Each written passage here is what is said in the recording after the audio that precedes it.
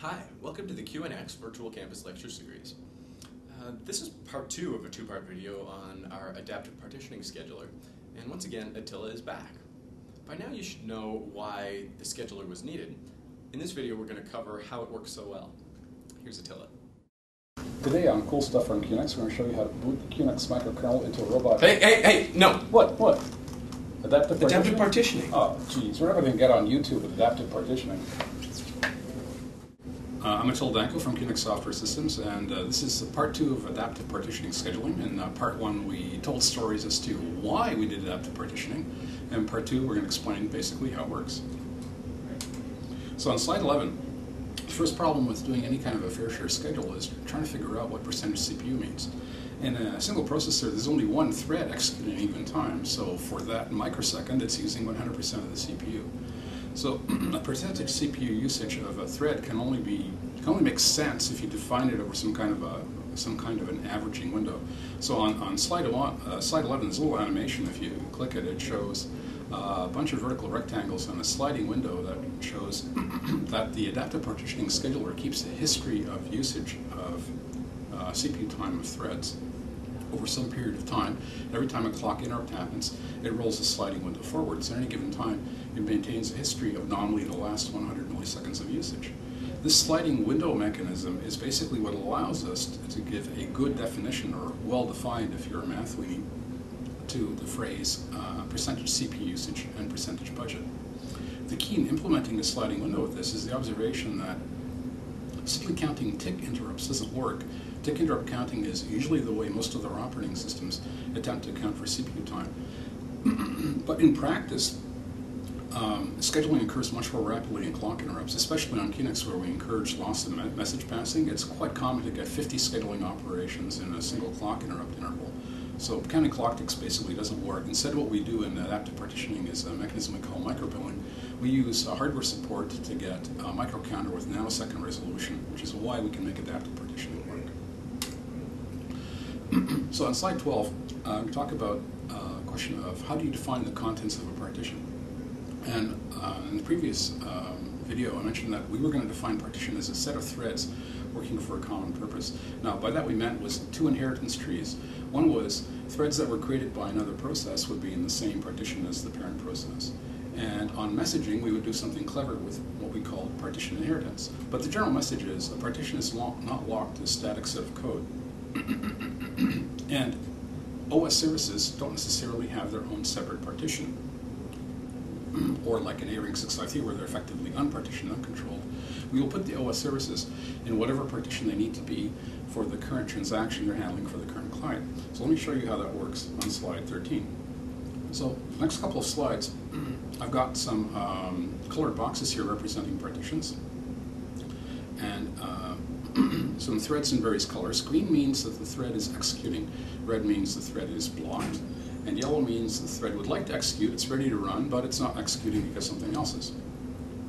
And in this particular example, if you click the animation, you'll see that the thread in partition 1 is running, and it sends a message to the file system process, which is not in any partition right now. And as it does that, the file system server thread is temporarily promoted into the partition of partition 1 in thread 9.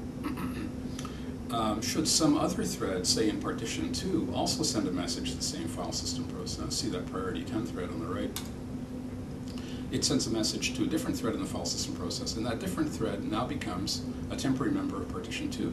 So what you see in this case is 2 threads of one process are actually running in 2 separate partitions. This is normal. This is in fact good, because what it means is the CPU time spent by the file system process is automatically billed to the client's partitions, which means that when you come to engineer a system, you don't necessarily have to sit down and do a lot of calculations to figure out how much CPU time you should budget for utilities like file systems. The time will automatically be accounted for by the client's partitions. In slide 14, we're going to explain a case of what happens in adaptive partitioning when you're under normal load. Under normal load, we've got 2 partitions, and they both have available budget. So with respect to the previous slide with the sliding window, what we mean is for each of these partitions within the last 100 millisecond averaging window, the calculation shows that they were both using less than their maximum budget. In this case, the highest priority thread is priority 9, and it's the one that's running. Should another thread in partition 2 become ready to run, that priority 10 thread on the right, it goes green and it runs. We simply switch partitions as rapidly as possible when the priorities change, provided they both have budgets.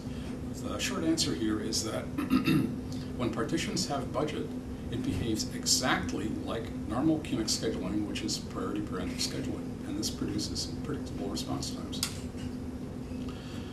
When a partition runs out of budget, what we call overload, then the interesting thing happens.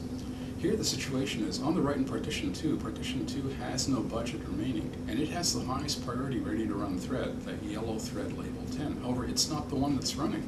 The one that's running is in partition 1, and it's only priority 9. Why is it running? Well, it's got the highest priority of all the partitions that has budget. This is the mode that the adaptive partitioning scheduling runs into when it forces partitions to be limited to their budget guarantees.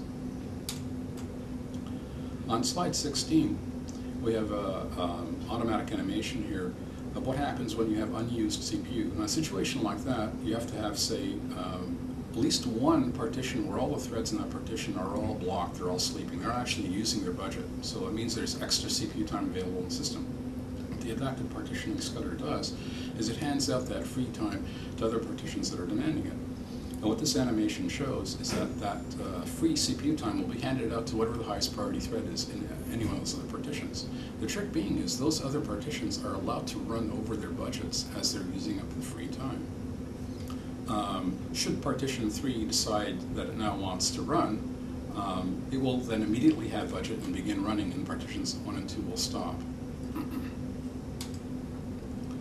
This all works fine, except for the observation that when you are in overload mode, you're effectively running a batch scheduler instead of a real-time scheduler, because what it means is there are circumstances where you will not be running the highest priority thread.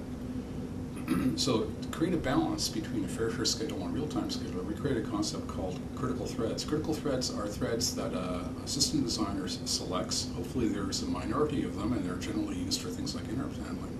And as slide 17 shows, is if we have one partition without budget, partition 2 on the right, and it's got a high priority critical thread, we will run it anyway, even though its partition is out of budget. In other words, a critical thread has something like get out of jail free card, meaning that it is allowed to break the rules for some period of time. We think this is the necessary additional part of the design that distinguishes adaptive partitioning from all those other fair share schedulers out there, which are effectively not real time, because in general, when you're doing fair share scheduling, there's a point in time where you do not run the highest priority thread. With adaptive partitioning using critical threads, you can still get the real-time behavior that you absolutely need if you're willing to break the rules. Although actually, we probably picked the wrong name for critical threads. Following along with the metaphor of budget, we probably should have called it overdraft protection, because it behaves exactly that way. You can run your checking account into the red for a certain period of time, but if you do it for too long, the bank closes your account. That's exactly what happens with critical threads. There's a second budget called the critical budget.